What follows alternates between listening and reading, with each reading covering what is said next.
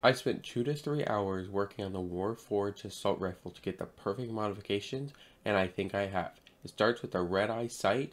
Next, you're going to want that speed mag because it's going to be a little bit quicker than the drum mag, and I think the extra bullets don't really count. There's a lot of attachments for the second option. The laser is what most people would go with, but you actually want to go with a vertical foregrip. It's going to reduce recoil, and it's just going to help a lot. The muzzle doesn't really matter, but you're gonna want the one that wants that reduced recoil because as you can see here, it really does make a difference from the silencer that doesn't do much.